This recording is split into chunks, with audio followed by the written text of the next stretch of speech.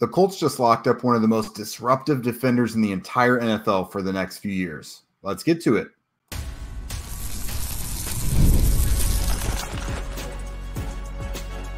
You are Locked On Colts, your daily Indianapolis Colts podcast. Part of the Locked On Podcast Network, your team every day. All right, new intro, who dis? What is up, everybody? Thanks for tuning in and making us your first listen of the day. This is your daily podcast covering your Indianapolis Colts, part of the Locked On Podcast Network, your team every day. And we wanted to bring you a little mini-sode here because we're going to continue our mock draft Monday later today like we normally been doing for you. And it's so close to the draft that we want to follow through with that. But the Colts made some big news today. They added another extension to their tool belt this offseason, signing another player who had a year left already, locking up DeForest Buckner with a 2-year extension, $46 million, keeping him paid around $23 million a year. This is a really good move for both sides, Zach. For the Colts, they obviously are making it so that they do not have this need to worry about next year. And for Buckner, he still cashes in at a pretty high rate, because if you look at this next year when he's like 31 years old, let's say his season doesn't go as planned, because, you know, he's in his prime still, but like it's not uncommon for guys to begin to decline. He got paid really well compared to what might have been next year. Yeah. And look, at the end of the day, DeForest Buckner is the Colt on this team. You know, I believe Chris Ballard has said it multiple times where it's like everything that we want in a Colts player is DeForest Buckner, from his leadership to his play on the field to, I believe Chris Ballard said he's like a pillar of their locker room and stuff like that to Joel Erickson. So yeah, it's just a very, you know, you have to make this move. You have to have DeForest Buckner back. If you want to go anywhere with this team over the next couple of years, it has to be with DeForest Buckner up the middle of the defense. So I love this re-signing. I like that they got it in before maybe a couple of other potential defensive tackles get extended. I'm sure there's a couple other guys that are coming up for contracts soon. So you want to get it in before the market continues to climb like we've seen it climb the last couple of years. And yeah, it's great. Again, DeForest Buckner, he's a pillar of this Colts team. A fantastic player on and off the field, and a guy that you want all your young players to learn from and be around. So getting him for at least another 2 years, and you don't have to worry about him next free agency, major win. Get DeForest Buckner back here and make it so he retires a Colt. That'd be awesome to see. We'd love to see him retire a Colt one day. Absolutely. I cannot have imagined the Colts moving on from him. But you know that he's a really prolific player year in and year out. He's great. You know, since his time with the Colts, 4 years, he's missed one game, but the dude's been banged up a lot the last couple of years. He plays through it. There's been sometimes, even 2 years ago, he had a different injury like every couple of weeks. Like the guy just came out and performed at a high level. And, you know, tackles for loss, QB hits, sacks. Like I think he averages 10.5 tackles for loss and 8 sacks per season with the Colts. So the guy just comes in and performs. He is now in the top 5 highest paid defensive tackles in the league for a per year basis. So very well deserved. I'm the type of person where I don't want to sound like a homer, but I do think he's criminally underrated across the league. When you see all these lists come out of like the best at their position defensive tackles, there was one that came out that had a top 10 and he wasn't even on it recently. Yeah. Which, I mean, there's a lot of rich talent in this league right now. But this guy, 3 Pro Bowls, 2 All-Pros. I think he should be in the All-Pro argument every year. Now, again, it's a deep group, but like the guy is a perennial Pro Bowler on the field. So it's really good for the Colts to acknowledge his value. And like you mentioned, this is a guy who all your young players, they have to emulate him. He is one of the best lead by example people in that entire locker room. And to me, this is a no-brainer. Yeah, now the big thing for the Colts going forward is just keeping him fresh and keeping him healthy and keeping, you know, they play him at such a high rate, even in this Gus Bradley system where they rotate defensive tackle quite a bit because of injuries, because of suspensions the last couple of years. He's been playing at a very high rate of play, like a high rate of snaps. So hopefully, you know, the addition of Raekwon Davis this offseason, the other guys on the roster like Dayo Dangbo and guys like Adetomiwa Adebawore, you know, those guys can limit his snaps a little bit. But at the end of the day, you know, when it comes down to those fourth quarters and you need a play, you need a sack, you need a pressure, DeForest Buckner's been that guy since he's arrived in Indy. He's been that guy where it's like, you need a big play, you need a big moment. It's going to be DeForest Buckner. It might not be a sack every time, but it'll be the pressure. You're going to get that patented swim move where he's going to get past whoever is in front of him and produce some pressure on the quarterback. So DeForest Buckner is, again, like the pillar of this defense, pillar of this locker room, and the pillar of this team. And if they can just, get a little bit better at edge on the outside, they can have a prolific pass rush because he's that good on the interior. I know that, Dio Dangbo's had some flashes, Kwity Pace had some flashes, and Samson Ebukam has had some flashes as well. But, DeForest Buckner is the workhorse of this defensive line. Tons of double teams, still has a high win rate. And if one of those guys can just emerge as like a plus pass rush, like these guys are all decent pass rushers, but like if they can emerge as like a legit pass rusher alongside him, you already have Buckner. You already have that stud. Having one more would be great. But just to talk about Buckner again, man, just fantastic player, run defense, pass defense. And like you said, a guy who probably should be on every top 10 list, despite it being like a historically great era for defensive tackle play. We have so many great defensive tackles, and he's one of the big names in there. But yeah, he should be a top 10 guy for a lot of people, a Pro Bowler / All-Pro every single year. And as long as he stays healthy next year, we're going to see another great season from him, because that's just what we always see from him. He's the standard of this defense and the standard of this team. The standard is be like Buckner. And the Colts have really established that by giving him this extension early. Yeah, and this can be his 30-year-old season, but guy's still playing at a high level. Just had a career high, single high in tackles this year as well. So guys still playing at a high level. So coming up, we're going to talk about what this means for the rest of the Colts defense, the rest of the Colts interior defensive line group.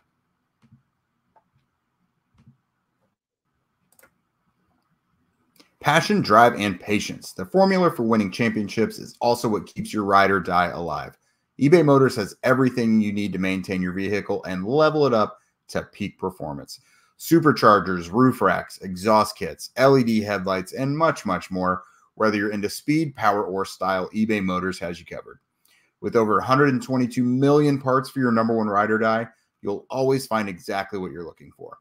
And with the eBay Guaranteed Fit, your part is guaranteed to fit your ride every time, or it is your money back. Because with eBay Motors, you're burning rubber and not cash. So with all the parts you need at all the prices you want, it is easy to make your car the MVP and bring home some huge wins. Keep your ride or die alive at ebaymotors.com. Eligible items only. Exclusions apply. eBay Guaranteed Fit only available to U.S. customers. All right, Zach. So the Colts not to be truffled with this offseason when it comes to what they want their front seven to look like. They re-signed Grover to a 3-year deal. He was a free agent. Tied him and Buckner together through 2026 now with this new 2-year extension. Zaire Franklin gets a new tier or a new extension as well. So they really have identified the core of their defense. And I mean, this Colts run defense now should be a plus unit again for the foreseeable future, as long as no one gets suspended or hurt or anything. But there's several ramifications we're going to talk about here. What's some of the biggest that stand out to you?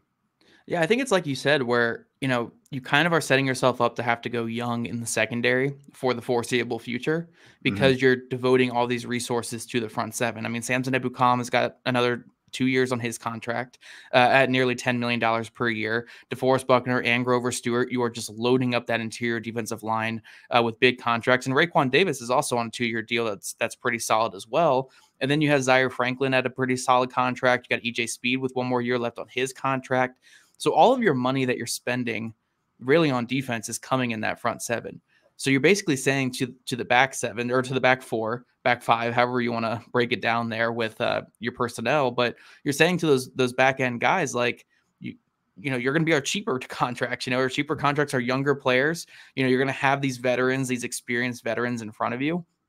Go out there and you got to hold down the fort there on the back end, because these guys in front of you are going to do the best they can to obviously make your job easier, but it's going to be a lot of younger guys. It's Kenny Moore and the kids again, in that back, that secondary again. And I don't expect there to be like another big move for a veteran in the secondary, because they're committing all these resources to that trench play. That trench play is everything right now.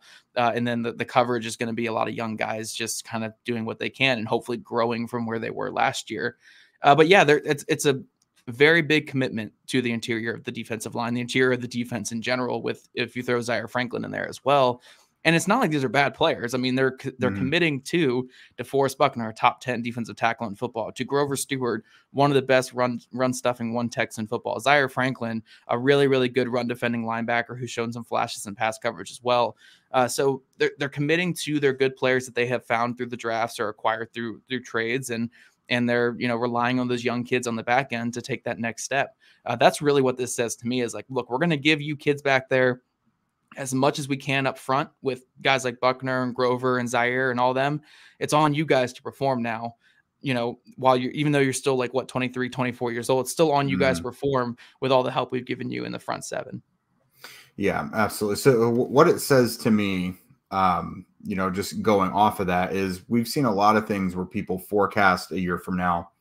And, you know, what do the Colts do if Buckner doesn't come back? You know, what if things get rocky and he wants out? Yada, yada, whatever. It doesn't matter now because he's obviously signed this extension.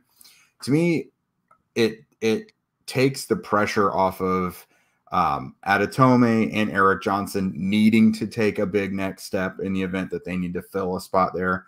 Although I do think it's necessary for their development. And if they're going to stick around, they do need to show development. But now it's not so critical for the Colts that they do that. And then the biggest thing for me is we always knew in the back of our mind it was possible the Colts might love some of these defensive tackles early and want to take one early. Now I'm pretty sure the Byron Murphy or anyone else going in the first round to the Colts, I think that talk can die.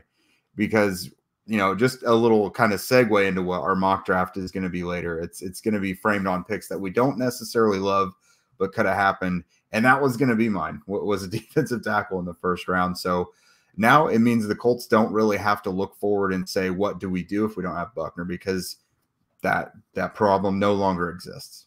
Yeah, I mean, it narrows your focus in the draft, which, you know, it can be a good thing. It can be a good thing. You don't have to – maybe they knew all along, so they didn't spend as much time on defensive tackles in this class. I think I was looking at our guy, Brent, fan of Nuance on Twitter. He did an Indy – like visit tracker and stuff. And I think there was only like 1 or 2 defensive tackles they spent time with this offseason. So they might have known. They might have known the whole time, like, look, Buckner's not going anywhere. We got Davis in here. We got Grover. We got Taven Bryan back. We got Adetome. We've got, you know, 400 defensive tackles on the roster. We're not really going to address that in the draft here. But I think the official announcement of this extension just completely killed that talk. Like, they're not going to take one high in this class. They might take one on day 3 or, you know, bring in some undrafted free agents. But for the most part, they're not going to take a defensive tackle early in this class.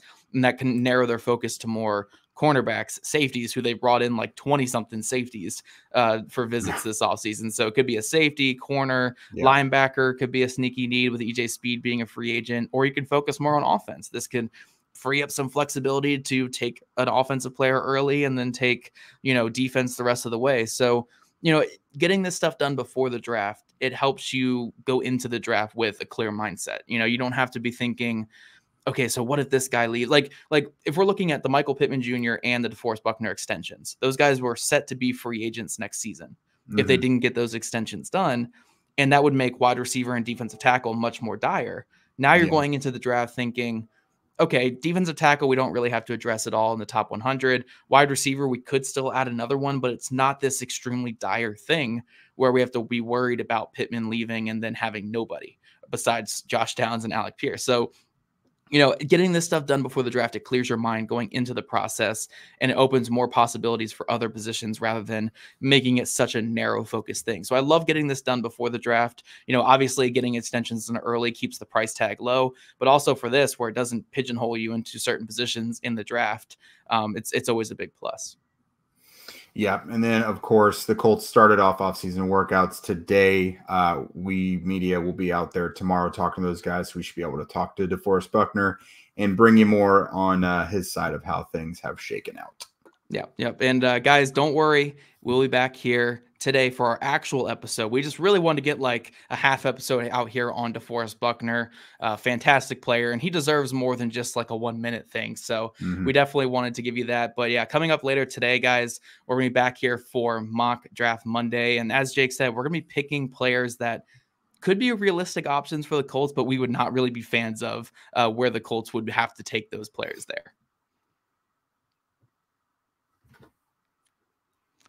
But first, it's playoff time in the NBA and NHL. Baseball's in full swing, and FanDuel is your place to bet on every game. Right now, new customers get $150 in bonus bets guaranteed. That's $150. Win or lose, bet on everything from slap shots to home runs to slam dunks, all on an app that is safe, secure, and easy to use. What are you waiting for? Visit FanDuel.com/lockedon and make your first bet an automatic win. FanDuel, America's #1 sportsbook. And before we pop out of here, guys, and we go over to our actual planned episode for the day, the Indie Draft Guides orders are still open for $9.99. You guys can get access to an essential piece of reading for Colts fans both before and after the draft, featuring 225 in-depth scouting reports, features, and much more. Click the link in our show notes to order today. Again, we can talk all these draft prospects. You could look at Byron Murphy and wonder what could have been by looking at the Indie Draft Guide there. And if you guys don't already, make sure you're following at Locked On Colts, at Jake Arthur NFL, and at Zach Hicks 2. Also subscribe to us on YouTube, wherever you listen to your podcast. We love your guys' ratings, reviews, and we'll see you guys back here on the actual show today, coming up soon.